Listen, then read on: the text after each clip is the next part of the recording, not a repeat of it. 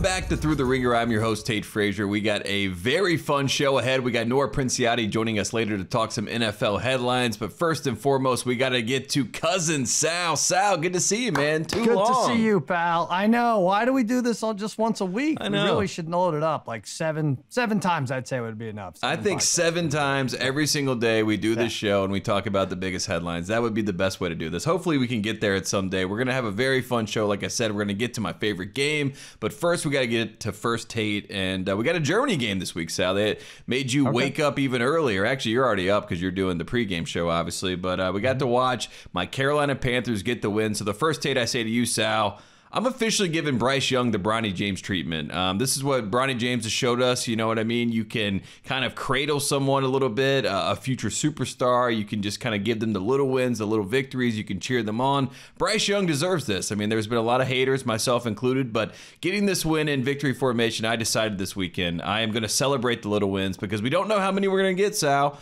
And this is something that we got to do moving forward with Bryce Young. How do you feel about that? Oh, my God, what a dismal outlook that. I have to say, I was excited to do the show, Tate. Like I said, you're losing it. Now I don't even know what you're talking about. We're giving him the Bronny treatment. The Bronny treatment. I like celebrate the little things. You know what I mean? That's all it is. Right. So if he's 1 for 8 for 2 points, you're good. Like we're all right. If they get the win, Bronny treatment. If they get the win, I'm all for it. Football is a crazy sport. Takes its toll mentally and physically. And if he wants to vibe out in the locker room afterwards after a win against the pitiful Giants on foreign soil, go get him, Bryce. I like it. I like that he's making the comeback. I like when you prove the doubters wrong, and Bronny's doing that with the South Bay Lakers. We got Bryce doing that with the Carolina Panthers. Next up, Sal, First Tate. Beast Herbert is not a good nickname. If you didn't see this, Jim Harbaugh is now calling Justin Herbert, quarterback of the Chargers, Beast Herbert. He's half man, he's half beast. Now, Justin Herbert's playing some really good football, Sal. I'm enjoying him, watching him play football. He's doing some great things. Had a great QB sneak this week for a touchdown. But I think Harbaugh's nickname is a little bit off. So I'm not really feeling the nickname. I am feeling the play. I am feeling the relationship between Harbaugh. He's in love with Justin Herbert, but Beast Herbert doesn't feel quite right. Your thoughts on that? Yeah.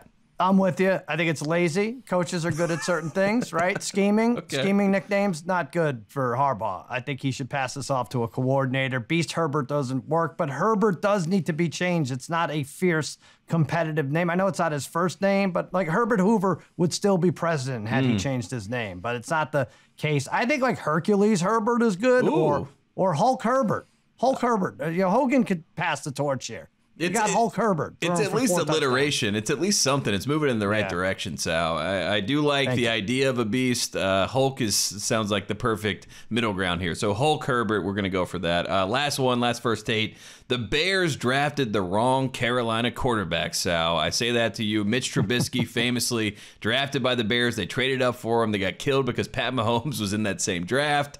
Mitch Trubisky obviously won the MVP, but he moved on and unceremoniously. Now we're 2 quarterbacks later. This draft, Drake May was right there. They could have traded the #1 pick, maybe got the 3rd pick, got some more assets, built around Drake May, and they watched him this weekend get the win in Chicago. So I just right logic, wrong pick, wrong time, Sal. That's what I'm saying. Wow. I am saying, please pump the Beantown brakes here. Yeah, I know you have to root for him. He's a Carolina guy, and Simmons and the Patriots fans and nephew Kyle have to root for him because he's a Pats fan. But do we have to send him to Canton right away? Yes. Let's think about Mac Jones. We do? Because Mac Jones threw 7 games at 9 touchdowns and a 95 RTG. So...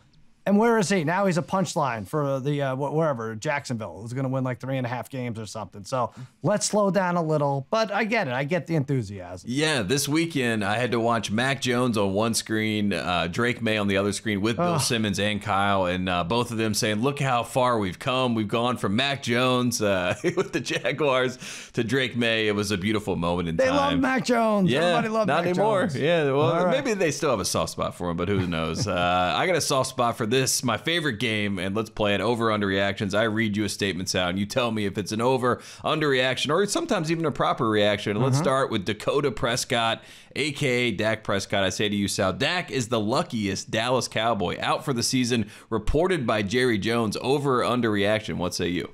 I wanted to say something like, I was going to be like give you a snide remark here, but this is an underreaction. He's absolutely, as I look through the roster, he's the absolute luckiest man. Maybe Deuce Vaughn, the running back who doesn't play at all, but is still seen as a college football phenom running back. But no, Dak Prescott's making $60 million. He's going to sit back and get surgery, and then he's going to play his PS5 for 7 months and not have to be part of the stink, and he doesn't even have to get blinded by that light coming through the stadium. Of course, Dak Prescott is the luckiest on this team. Yeah, and Trey the Lance. Unluckiest, anyone roots for them. Yeah, you especially, Sal. Yes. Trey Lance was the luckiest, but he had to play this week and expose himself, so then he got knocked off the list, and then Dak bumped himself right into that He should have spot. refused to come in. That was terrible what they did to Trey Lance, making him show his face on that field. Well, and the saddest part is a lot of times when things are going bad, you say the sun will come out tomorrow, but you don't want the sun to come out in Dallas. They do not want that sun look at around. you. And Here we go, you and your show tunes again. We can never slow you down.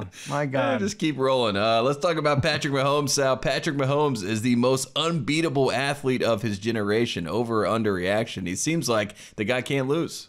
I think you're right. I was going to say Roman Reigns or someone like that, maybe the most unbeatable athlete of our generation. You know, our dear brain-dead friend Harry claims that the referees are on his side, which makes him virtually unbeatable, this Patrick Mahomes character. And he went as far as to say the block kick was orchestrated by Roger Goodell. Now, Yes, from the top down. Yes, and he was also, within hours of that statement, was texting you about the North Florida Ospreys. So we have to do something. I think if enough people, I think we're past intervention part here. We have to have him committed in some capacity. Just ignore him, though, right? Because I have to showcase Harry. You don't have to. So please don't encourage him. I think Mahomes is the most unbeatable athlete. Yeah, the Ospreys are unbeatable right now, too, in college basketball. Give them a shout-out as well. But Harry, yes, I like the way that you described him. He's a beautiful – his heart is a lot bigger than his brain, as we like to say. I didn't say beautiful. I didn't say beautiful once. Let's keep it going. Despite the drama, the 49ers are NFC favorites with Christian McCaffrey back on the field. Over or under reaction, Sal? Do you like the Niners? I do like them. I like them for the division. I don't think they're the top of the class in the NFC. I think we learned a lot from the Lions. So I'm going to say overreaction here. In the last 2 weeks, we saw the Lions can win in all elements. They went to Green Bay and won a tough game. And then they won this game they had no business winning Monday night against the Texans. And we also learned about C.J. Stroud. He can't hit a simple pass to Tank. That's something you definitely would have. He was wide open for 30 yards or so. But anyway, that's beside the point. They win. They win the. I think Detroit is the 1 seed, and that's going to be a very tough place to go to win. 2-1 to win the conference, I think, actually has a little bit of value. Yeah, and C.J. Stroud, the second half, there's something there with what he's been able to, do in the first half versus the second half. There's some sort of tell that's going on. They'll figure it out. Let's talk about the Dolphins, Sal. The Dolphins saved the state of Florida from the worst week in football history. Went 1-9 as a state, overall college and the NFL. Over or under reaction? I'm going to say it's an overreaction because the state of Florida cannot be saved. It's been proven that. And every week there's like 3 stories about like a peanut farmer who's sunbathing in the nude and gets eaten by an alligator. So how are you going to save a state like that? No, it's unbelievable. 1-9. And this only happens because Florida State and Florida are not good anymore, right? Like we had to wait decades for that to happen, for them to get to 1-9. But the Dolphins did save them. Mike McDaniel should remember this when it's time, right, to renegotiate. The coach is like, hey, I saved Florida, Ron DeSanctimonious. What are you going to do? I need a little bit of a bonus here. And luckily they have North Florida, the Ospreys. They saved them on the basketball side of things, not the football Ospreys side. saved Florida. Yeah, that's right. Let's admit it. That's what everyone's saying. Sal, Saints interim coach Darren Rizzi is the most relatable coach in the NFL. Told a whole story about clogging a toilet before the game, and then ends up getting a win in his first interim game. Bill Simmons very upset he did not bet the Saints. He believed in the kind of new regime bounce back game. Got talked out of it by Joe House apparently. I don't know about the intricacies there, but he was very upset he didn't bet this game, and the Saints are very happy that they finally got a win. Over or under reaction? What say you? Well, Simmons redeemed himself because he came up with the nickname the Clogger. And really, like anytime when that came out, when he clogged the toilet in the morning, the Saints went from +3.5 to -7. I mean, that's a swing for sure. Like John Madden used to clog the toilet 6 times a day, and that's why he had so many championships with the Raiders. But I think it's spectacular that he admitted this. Now, here's what's interesting. They're playing the Browns this week, New Orleans. The Browns seems to be Rizzi's kryptonite. If you want to read between the lines here, the Browns, either way, you're betting on the Browns, you're going to win. I don't want to get blue here with the Browns. Don't get too blue, but the Browns will be the conversation this weekend. Yes. Next up, Sal, Steel City Special is the surest bet in sports. In case you haven't kept up, Sal, it's the Steelers. They lose the first half, they win the game. You've been hammering this for over a year at this point, and it hits again this weekend. Over or under reaction? I feel like we shouldn't brag too much about Sal's Steel City Special because it could bankrupt our friends at FanDuel Sportsbook. That's true. In fact, they might have just cut all this out. This could just be a test pattern running because they don't want to lose money off of this. Yeah, just like you said, Steelers opponent first half, Steelers to win the game, plus 800 last week. It's hit 3 times this year. It hit 4 times, I believe, last year. Something about Mike Tomlin not being able to get the team ready until the second half, and that's when they pour on the points and win the game. It's already up 17 units this year, Tate. It's going to happen again. Just be patient and make the same bet over and over. I get fired up whenever you start talking units, Sal. So I love that. 17 units. Love to see that. We might need 17 teams for the college football playoff, Sal. And I say to you, 12 teams may not be enough for this year's college football playoff. Too many good teams. Over or under reaction? You know, I think it's an underreaction, and I was screaming about, no, we don't have to go from 4 to 12. Let's just try 6. We could have 2 byes, and then the 4 teams play each other, and then we'll have a semifinal, and then they move it to 12, and I find myself, like yesterday, spending an hour and a half figuring out how to get SMU, how to keep SMU in, and also add Ole Miss. And I'm like, what am I doing? I'm a grown man. I don't need to do this. They'll figure it out in the next 3 weeks. They'll knock each other off, but there you go. I will say this. Get ready for a 1-loss Big Ten team to get nudged out by a 2-loss SEC team, at least. It might be even more than that. Yeah, I hope it's not Indiana. I'm a big fan of Signetti. So if they're the team that is on the wrong side of the playoff, I feel like there's going to be a lot of people, kind of the underdogs of college football, that are going to be upset about that. So it's a conversation point. I think it's Penn State or Indiana. It all depends really how Indiana plays against Ohio State. Not this week, but next. Well, if it's between those two, I think we kick Penn State out just because we've seen them in all the big games, and it doesn't go so well. So that's, let's do that. They live in Happy Valley. They play in Happy Valley. Yeah, they'll be fine. They'll be happy. They'll be happy. Next up, Sal, Oklahoma City, the Thunder will win over 1.5 NBA titles in the next 5 seasons. Chet Holmgren just went out with an injury. He's going to be out for quite a while right now, but they still have a very good team, best defense in the NBA, and obviously a lot of young talent. Over or under reaction? Do you see titles in the future for the Thunder? SGA putting up in the 40s some games, just running away with it. I'm going to say overreaction, though. I think over 1.5. So 2 in the next 5 years is a lot. It really is. They could have the best regular season record in the next 5 years and still not win the title, right? You got Boston on the east side. If they get that far, still going to be good for years. And then on the west, they'd have to get through Denver, Dallas, the Suns, Rockets, 2 out of 5 years. I don't think so. I would go under. What do you think? I think they could make the finals twice. I just don't see them winning 2 titles. Maybe they win one of those when they get there. But like you said, it's hard to win 2 titles in 5 years, especially with all the parity in the NBA I can't do it. Yeah, no, I know. Come on, we're all trying to figure it out. And the reason why they might not be able to do it is because of this guy, Sal. Milwaukee Bucks, they will trade Giannis Antetokounmpo by this year's trade deadline. Obviously, BS was putting out some trade possibilities. The Brooklyn Nets on the tip of his tongue. But over or under reaction, you think the trade is in the future for Giannis? Listen, Simmons held me hostage with this rant for about 15 minutes, and now you're going to give me 20 minutes. Let me go off on this. Yeah, I was waiting for you to throw out some second apron takes. I didn't hear too many. God, second apron. I was going to choke myself on an apron. The first one I found. They would get Portland second rounder in 2025. They get the Grizzlies first in 2038. They get the Supersonics protected pick in 1994. Like I had enough, but now it's off the board. To his credit, you can't bet the Nets to make the playoffs. Because he drove the number all the way down for something that's probably not going to happen because Giannis has to agree to go to Brooklyn. That's the main thing he forgot. Doesn't matter how many picks they have. He's not going to give a crap about how many picks are coming Milwaukee's way. And I actually think he stays, even though his best years in Milwaukee are probably behind him. I don't think they get rid of him at the deadline. What do you think? I don't think so either, and I do feel like the Bucks are, basically all the way in at this point. And Chris Middleton is really the answer. They really will know where they stand when Middleton comes back, if he can come back. They need that third scorer. Giannis and Dame are playing great. They just need that third guy. Bobby Portis, by the way, has been putrid to say the least, so they got to figure that out. But I don't think a trade happens. Last thing, Sal, tortillas are the least offensive food that can be thrown at you. Obviously, tomatoes is the old trope here, going back to the Show Tunes era. But yeah, Texas Tech fans, they throw tortillas over under underreaction. Your thoughts on being kind of the recipient of a tortilla hitting you in the face? Yes, well, I think it depends. I'm not going to answer this, and until I know, is it corn or flour tortillas? Because corn is made from whole grains with fewer calories. Flour is just going to make you fat, and which is embarrassing, and expanding your stomach. But I'm jealous. I wish someone would throw food at me. The only thing the kids will throw grapes, and we'll try to catch them in our mouths, and it's stupid. We get tired of it after 20 seconds. But I've never had food thrown at me. I would even start with a Nacho Bel Grande Supreme. Let's do it. Yeah. And now what's funny, though, Tate, was these tortillas, Shedeur Sanders signed one of them because there were too many being thrown at him, so he actually signed one. And that one's worth like more than the house your parents grew up in. Yeah, the shout out to Shedeur Sanders. Very smart of him to make some marketing off of this. And obviously, I think Taco Bell should get in the mix. Maybe you can actually throw some Taco Bell food out there for the people. Right. Some tortillas. I don't know. Something fun there. I like it. You're always thinking marketing, Tate. Wow.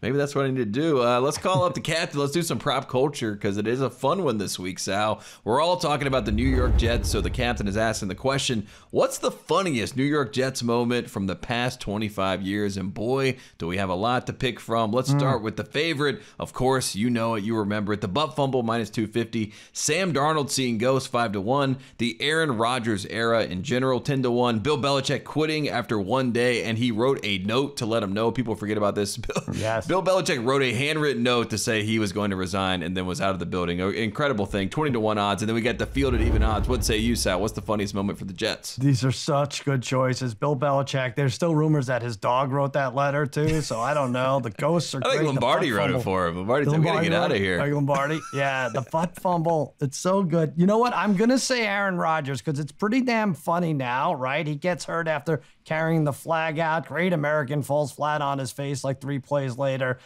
Blows off a chunk of the preseason to go on some ayahuasca retreat, brings in all his buddies. None of them can catch anymore. The Jets are terrible, but I think it's unwritten. The end is unwritten, and that's where it's going to be funniest. He's going to be part of a team that's like 4-10. He's like, I got to get out of here. He's going to make up some conspiracy theory that New York pizza creates brainworms or stuff, or that there are Albanians living in the Rockefeller Center Christmas tree or something. And then everybody's going to be like, all right, time out. We got to get rid of this lunatic. So I look forward to that. I like the odds at 10-1, and I do feel like it is that moment where it's like, when people say this is the worst day ever, it's the worst day yet. And I do feel like there are worse days ahead, for the New York Jets in the Aaron Rodgers era. So I like that at 10-1. I'm going to go with Tim Tebow when he joined the team. I just remember those pictures in the rain when he was like out there by himself, like basically throwing the football to himself, and he was going to go there and be the savior for the New York Jets at the time. And that was just a hilarious That's how experience. Pathetic they are. I completely forgot about that. You're right. That was pretty bad too. Tim Tebow in the rain, throwing the football to himself, saying, I will be the savior of the New York Jets. He was the original 2.0 of Broadway Joe. People forget this. So that's true.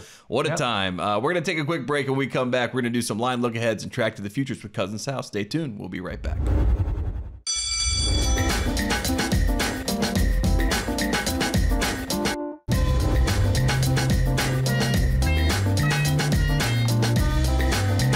Welcome back to Thru the Ringer. We're here with Cousin Sal, and we're having a lot of fun talking all types of topics. We already played my favorite game, and now we got to look ahead to the week ahead in the NFL. We're going to start with Thursday Night Football. Line look ahead here. We got the Commanders taking on the Eagles. NFC East showdown.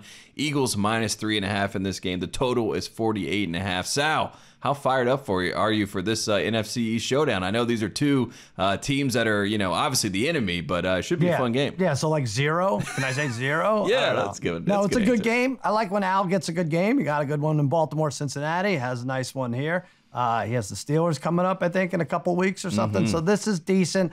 I picked this line exactly on Guess the Lines Sunday night with Simmons, which I think earns me the right to get a free spin on his yacht whenever I want, which is good. But I will say it's tough because I want to say the Eagles will take complete control of this division with a win, but we saw them lose 5 out of 6 towards the end, so they could collapse. They have that in them for sure, but either way, I'm going to say minus 240 for them to win the division. is a good number here. I expect the Eagles to take care of business there. They've gone also, if you want a total here, they've gone over in 7 of the last 9 home games. I like the over. I like them at home. I do feel like there is a little bit of tinge of like the Commanders losing to the Steelers. Maybe there is a bounce back factor with this team where there's the emotional hangover of that loss. They come out on a short week and get a big win. So something to keep an eye on. But you also like a player prop in this one, Sal. Saquon, right? That's what you're going with? I do. Saquon Barkley over, it was 12.5, went to 13.5 receiving yards, minus 114. He's done this in 6 of the last 7 games at home. He averages 25 a game over that stretch.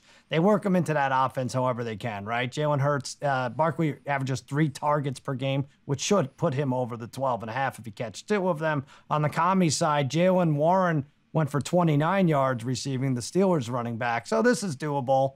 I could see them losing him out there, lose track of the tailback jumping out on the bubble screen. Let's go Saquon over 13.5 receiving yards. Yeah, I see it. The Saquon safety valve, you know, you're open here. Just give me 12 yards, and maybe that happens a couple times in this game. So I like that at the odds, minus 114. I'm going to go with first scoring play, Eagles field goal. If I close my eyes and I look ahead at this game, I feel like it's a boring drive, and, you know, you feel like there's a chance, maybe one big play, you know, to get him down into the red zone, and then, you know, it all kind of stalls out and they kick a field goal. So I see Sirianni for 3. That is pretty damn specific. Yeah. That's good. They're going to get the ball, and then they're going to go down and kick a field goal. Kick a field goal. How many yards? How long is it going to be? I think the field goal is going to be about 47 yards. You know what I mean? And it's after a sack. They had a nice chip shot, but it was a big sack trying to get a big play, and you know they're going to kick the 47 I feel like you've yarder. seen this game. You have too much information on this, Frazier. Oh, I already watched it. Yeah, it's going to be a good one. So Thursday Night Football, tune in. Herb Street, Al Michaels, the tie is looking good. He's locked in. He can see November football on the way, so it's good times.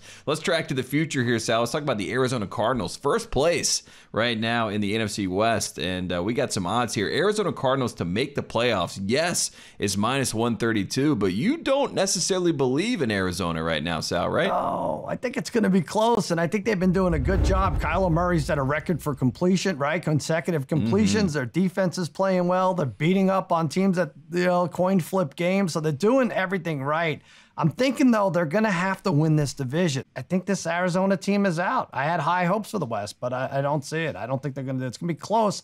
9.5 wins is also interesting if you want to take the under or over for Arizona, but I think San Francisco wins the division. There's no outcome. Let's talk college football. There is something that, Sal, you've been on fire, but the last 2 weeks it has soured because I've talked about it too much. This is the problem. You start putting things out in the ether. I'll take the blame, Sal. It's my fault, but we got... It's not you, it's me. No, it's me. I'm going to take it. College football upset specials. Who do you like this week, Sal? We each pick an upset. Yeah, North Texas was my upset last week. They played like a team called North Texas, what you'd expect them to play. This week I like UCLA over Washington. Very underrated team, these Bruins. I know I'm picking them to win, but their spread record is 6-2-1. They're feisty. They've won 3 in a row. And listen to these losses. Indiana, LSU, Penn State, and Oregon. 3 of those teams are probably making the playoffs. Deshaun Foster's really turned them around. I think Tamarian Harden goes for over 100 yards rushing. UCLA wins this former Pac-12 rivalry. Bruins get me back on track. I like it, and everyone kind of jumped off the ship with UCLA when they got blown out by Indiana, and now, in retrospect, there's a lot of people getting blown out by Indiana. Indiana's a really good team. It just looked really bad early in the season, and now, you know, in retrospect, looks pretty good. So I think you're right. What do you like? I like Deshaun Foster as a head coach, but I also like Navy over Tulane. Last week, Army took the bad side of things, so I decided to salute in honor of Veterans Day. You know, my grandpa was in the Navy, so a little shout out to him. I'm going to take Navy over Tulane, plus 198, Sal, and hopefully I can be right for once. I've tried to do the opposite here, where this is not actually what I think is going to happen. I'm trying to course correct, where it's like my gut has been incorrect it feels like forever with these college football upset specials. So this week I'm going to go with Navy, and I think they get it done, and hopefully I'll be right for once. I was right the first week, but haven't been right since. Well, respect to your your ancestors, but my grandfather fought in the Battle of Tulane in 1876, so I feel like I got to take Tulane here. Yeah. But whatever, it's fine. We can differ. Yeah, we can talk about it. Yeah, we'll get into the minutia of that. Let's track to the future. Let's talk about the Big Ten, because there are a lot of people that are trying to figure out who's going to win the Big Ten, and that is the big question. So if you look at the odds, Ohio State and Oregon both at plus 105, Indiana plus 1,000. Who do you like to win the Big Ten this year? All right, I'm going to kick Indiana to the side, and I'll tell you why in a second. So I'm from an Oregon family, right? My kid goes there to Eugene. But before the year, I said Ohio State wins this conference. I'm going to stick to it. I said that Oregon would win when the game was up in Eugene against Ohio State. And then when they rematched for the conference championship in Indianapolis, or wherever the hell it is, it's going to be Ohio State prevailing. Now, here's what they have to do.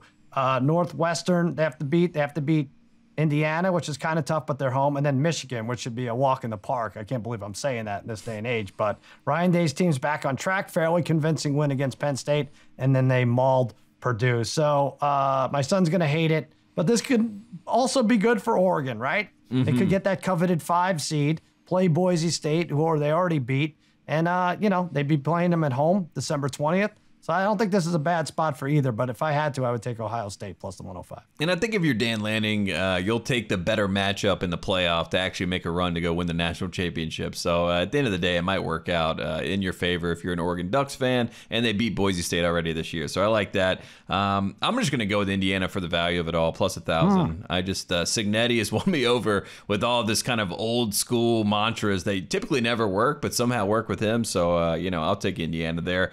Now let's flip the script. Let's talk about UFC line look ahead. UFC 309 style. We got John Jones versus Miocic here, and John Jones is the heavy favorite. Both these guys have not fought in quite some time. So how are you handicapping this, and what's the play here? Yeah, Jones, it's been over a year and a half since Jones fought, right? He destroyed Cyril Gane in the first round submission. And we keep looking for reasons to doubt him, and a lot of it's like he's old and has too much rust. Well, Stipe hasn't fought in 3 years. He's 42. Jones is like 37, 38. So Jones has the rust advantage.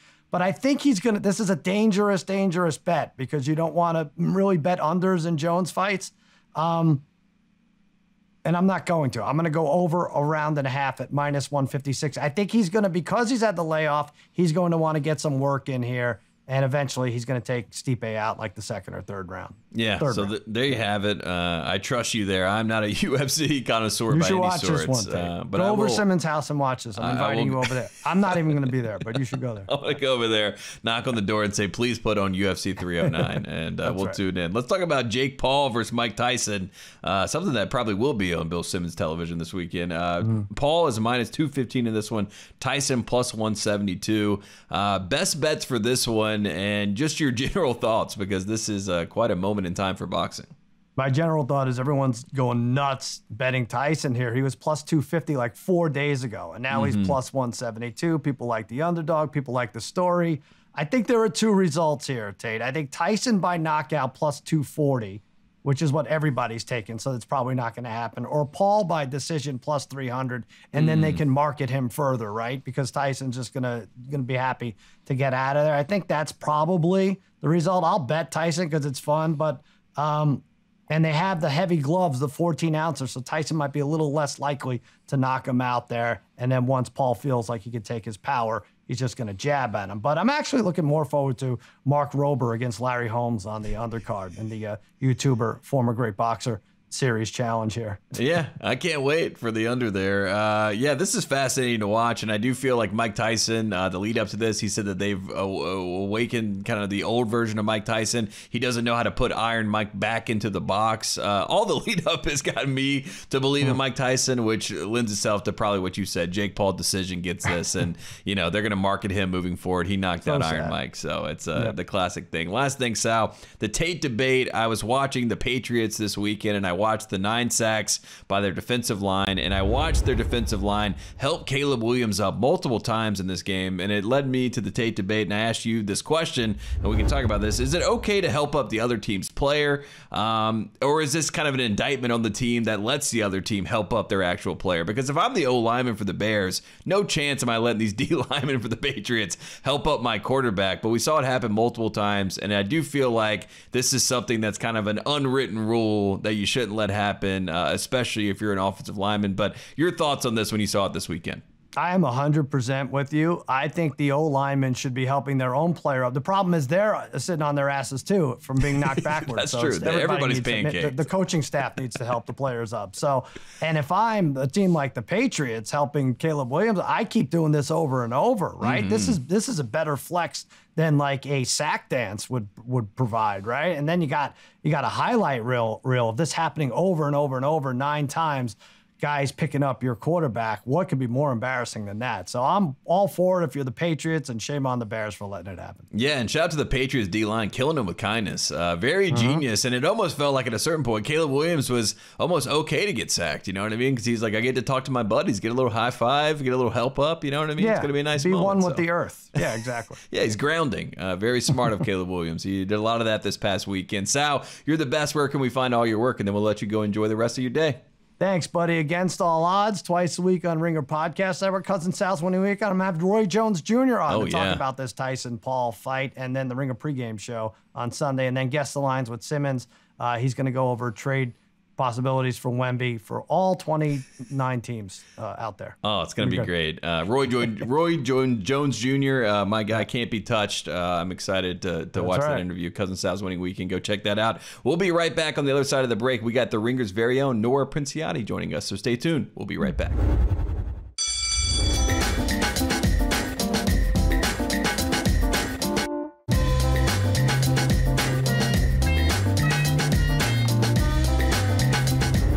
Welcome back to Thru the Ringer. Joining us now, she's back on the show. It is the great Nora Princiotti. Nora, good to see you. How are you? Hi, Tate. Good. How are you? Good. We have a lot to get to. It is not going to be about pop music. We got to talk about footballs. I know it hurts. Tough, I wish we could. We should do that for me. Come on, Grammy noms. 'Tis the season, Tate. A lot going on. Eventually we can get there. I hope we can get there. That's the whole point. Tour? Yeah, come on. Everybody's out there. Ariana Grande's having a great time. We do want to talk football. He is the pop star in my life. He, of course, is Drake May. He is the quarterback of the New England Patriots, coming off a win. He went to his press conference. He said, let's get a clap for the defense. Not sure he understands how the media works. They are not pulling for the team, but I do appreciate the move by Drake May. Your thoughts, just the future quarterback of the Patriots. It seems like all things are moving in the right direction, right? Yeah, I mean, my thoughts were like, I was putting myself in that room because, you know, I've been in versions of that room a lot of times, and it must be so, like, you don't want to be like antagonistic to the guy, right? So you're like, I don't want to leave you hanging. I don't want to make this an awkward moment, but also like, I'm a reporter. I'm not going to sit here clapping for the defense. I thought that was really funny. I mean, it has been far from a perfect season in New England, obviously, but I think they just have to be so happy with what they've seen from Drake May. And I think like the thing that sticks out to me is, you know, I think Mayo has had an up and down season. Like we've talked about it. It hasn't all been perfect, but I think now you're starting to see that like the team is still really playing hard. And they're playing hard for I think that's a reflection on the coach, but I also think some of that comes from the fact that there's just like an organization gets hope when they have a young quarterback and a good one. So it's starting to seem, you know, record aside, like things are brighter in New England than they've been the past few years for sure. It is fun to watch Drake May have some fun with this team. I want to talk about Mike Tomlin because anybody you put under center, it feels like they end up winning games. He's been over 500 throughout his entire career, and there begs the question, Nora, is Mike Tomlin underrated at this point? I mean, he is an elite coach. We know he is one of those guys that's going to be in the conversation every year for the coach of the year, but it does feel like we're almost taking it a bit for granted right now as we watch the Steelers look like a team who could, potentially make a dark horse run to the Super Bowl.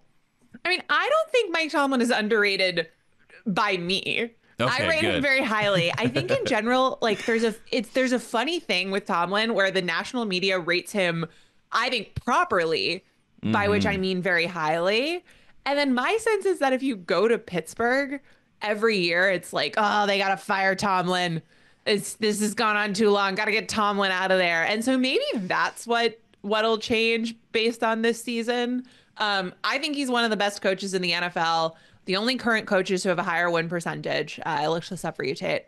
It's Jim Harbaugh. Yeah, my guy. Based on NFL results alone. Yeah. You could throw college in there. But Jim Harbaugh, Matt LaFleur, Nick Sirianni, then you've got Andy Reid and Sean McDermott.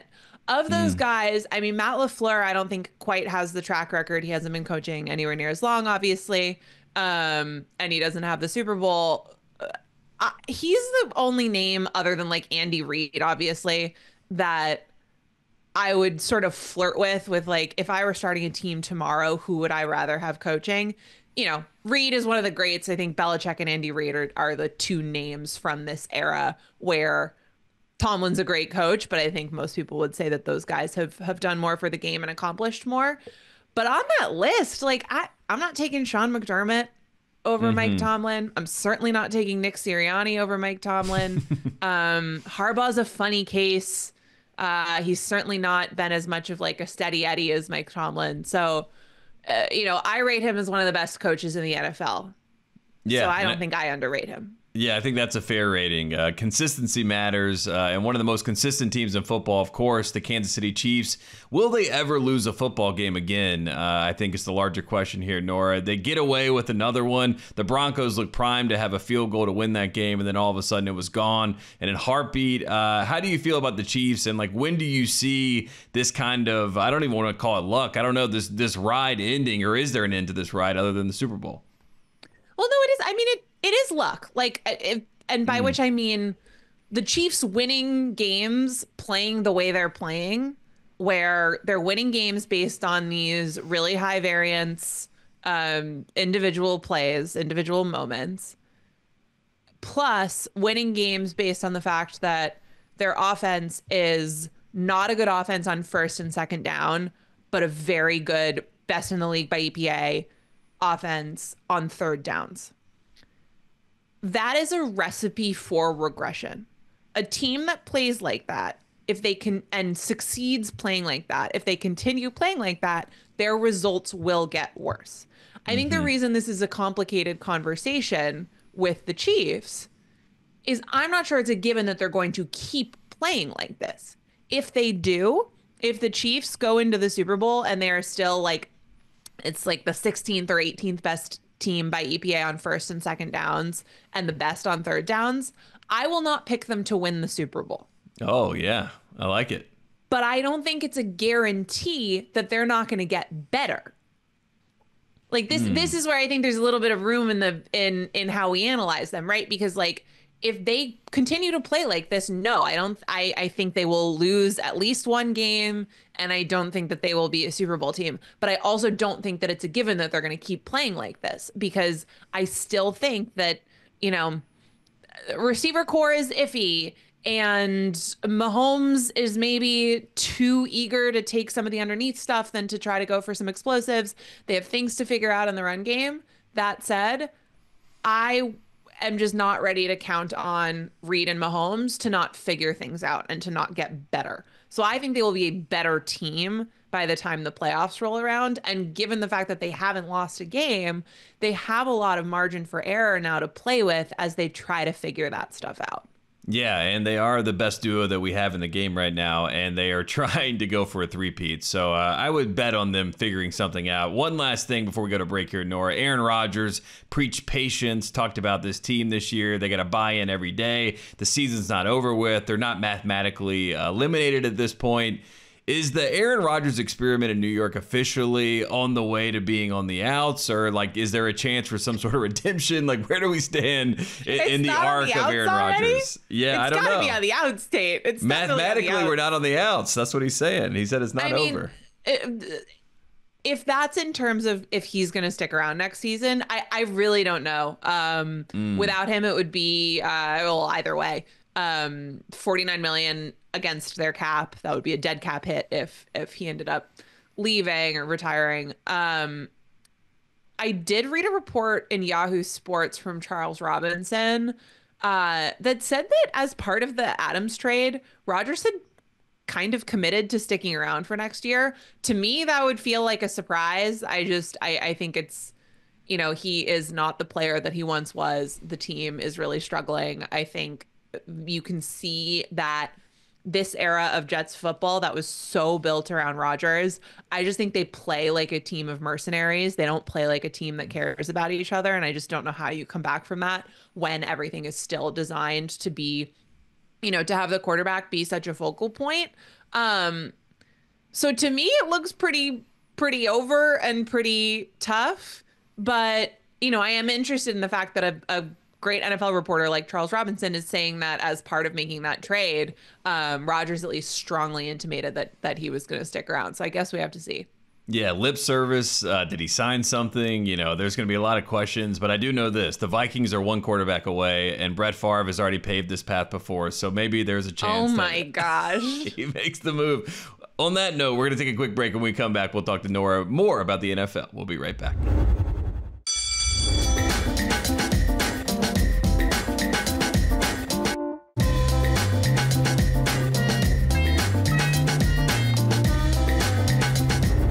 Welcome back to Thru the Ringer. We're here with Nora Princiotti, and we are trying to make sense of what's happening in the NFL. There is a lot happening, and I do want to talk about the Dallas Cowboys. Now, they are not having a great season, which for a lot of people out there, they say, praise be. That means we don't have to talk about this team, but it is America's team, so therefore, we always have to talk about them. Even if they're bad or if they're good, it doesn't matter. They're in the conversation, and Jerry Jones is always in the conversation. Dak Prescott is out for the year, reported by Jerry Jones. I don't think I've ever seen anything like this before, but the state of the Cowboys, Nora, like from the outside looking in, where are we and how much of this circus will continue the rest of the season?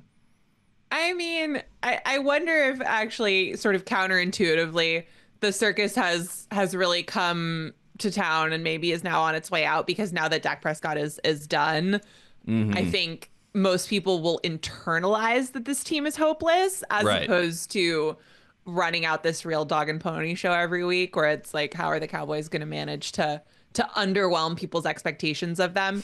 This whole thing with Jerry and the curtains is just like, I mean, it is just the most Cowboys thing that's ever happened. Exactly. Where, you got a receiver who drops what would have been a touchdown pass because he's blinded by the sun. This is an issue all the time at AT&T. I do think this gets lost in how people talk about this a little bit. They have curtains on the stadium. Like, they have blackout curtains. Jerry's saying, well, what are you going to do? Like, tear down the stadium? No, obviously you don't need to do that. You also don't even need to install curtains. Yes. They're there. They exist. You have them for other events. But he just doesn't want to use them because they like the visual of, and it's beautiful. Like the light streaming in through the glass windows. But it's screwing your team up, man. And then I just think the most Jerry Jones moment of all time is he's giving that press conference and the random "where's the moon" at the end of it was like the funniest. I can't even be mad about it. Like, it was just so funny. Right, and talking about like the schedule, like we get a sun schedule every single year, like we're gonna know where the sun. Mean by that? Like, is he talking about the Farmer's Almanac? Yes, is that what that is? I think it is. It's kind of like the tidal chart that you get at the beach or something, like when it's high tide and low tide. That's what I thought. I was like, I think he's talking about the almanac. 100%. Very old school and also very Jerry Jones. Also, when they built the stadium, I remember them bragging about the sun being like an advantage to them against certain teams. Like, they're like, we're going to blind our opponents when they have to deal with the sun. I mean, it's a crazy thing, but it does lend itself to the larger conversations. I don't think Jerry factored in that sometimes you lose the coin toss. Right. Thank you. Right. The whole thing is just an absolute mess. I joked about blowing up the Death Star earlier in the year as like a way to fix the bad juju in there. And I feel like Jerry might be actually tinkering with the idea. I want to talk about the 49ers. They've had a nightmare start to the year. Things seem to be turning the corner, though. They get McCaffrey back. Deebo Samuel almost got in a little bit of a scuffle on the sidelines with his long snapper and his kicker. Then the kicker wins the game for him. So I guess everything's all good there. But have we turned a corner for the 49ers? Do we feel like they're moving back towards who they were a season ago? I think they are moving in the right direction. I do think that, I would like to see that offense. Obviously, having Christian McCaffrey in there makes a huge difference for them. But I would like to see them over a slightly longer stretch of time, see if they could move away from how much they'd been relying on Purdy to be the kind of, drop back passer in a pass heavy offense, throwing deep down the field, which has not historically been their bread and butter when they've been at their best as an offense, but had been something that I think they were over relying on this season. even in ways that sort of outpace the fact that they were missing guys due to injuries. So I would like to see them string a few good games together, a few good offensive games together, and try to take a little bit off of the quarterback. And then I would start to feel pretty good. But absolutely arrow pointing up there. Yeah, I like McCaffrey being back. Just the visual of him being out there. I don't feel like he looks like the McCaffrey that we saw a year ago. Obviously, the most outstanding player in the league. But I do think that, just having him out there, the threat of him is almost enough to get the 49ers back into the right gear with this team, this offense especially. Last thing, Nora, before we let you go, you are in New York City, so you know what's going on with the Giants. There's a lot of conversations about their future. Is Daniel Jones a part of the future is the bigger question. And is Bill Belichick, maybe even the biggest question, is Bill Belichick looming in the background waiting to come in and swoop in for that job? So it is pretty clear to me that Daniel Jones, this is the easy one. Daniel Jones is, I think it's over. Yeah, it's a wrap. We may in fact even look back on that game in Germany as kind of what sealed it. To me, we will know for sure if and when, but I think it's a when and not an if, they bench him in order to avoid potentially triggering those injury guarantees. And you've already seen Brian Daboll answer some questions this week from Giants media members about who their starter is going to be going forward that sound a little bit like the classic, Daniel is our starter right now, or right. I'm not going to commit to that. Like it is the easiest thing in the world for a coach to just say, yes, we're committed to this guy, even if it's a lie, honestly, or if you haven't made a decision yet. The second they start equivocating, I'm just like, okay, it's done. It's happening. And then I think, then the question to me is just going to be, is this an off season in which they just look for a new quarterback, or is this a full scale cleaning of house? I think Daboll is not on the hottest seat in the league, but it's definitely warm. And I think Joe Shane's job will probably get some scrutiny. So, if you're Daboll and they're moving on from the quarterback potentially and also possibly looking at a pretty high draft pick, you were not part of the regime that drafted Daniel Jones. You probably would really, really love to stick around to be able to choose your next quarterback. We'll see. I don't know that that's set in stone one way or another. But I think that's the pitch of your Daboll, though. You're like, I never had my guy here. I need to get my guy in, and then I can become, the best version of myself for the Giants. Definitely the argument that he would want to make. And does the Belichick factor sort of swing it a little bit in one direction? Maybe. Like, it's possible, and with that organization in particular, they could be one of the ones where the fact that he's out there seems tempting. Yeah, it does feel like John Mara needs something to help him sleep. Obviously, watching Saquon this year has kept him up at night. So maybe the idea of Belichick could get him there. Nora, you're the best. Thanks so much for coming to the show. Where can we find all your amazing work? And then we'll let you go enjoy the rest of your day. Ringer.com, Ringer NFL Show, every single album podcast feed.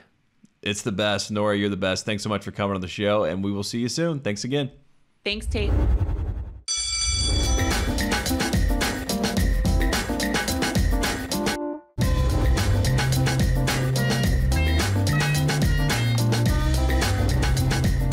There you have it for another edition of Thru the Ringer. Thanks again to Cousin Sal, as always, coming on the show. Boy, do we have a good time. And also thanks to Nora Princiotti as well. Go check out all of her work on theringer.com. We appreciate you tuning in, and we will see you next week here on Thru the Ringer.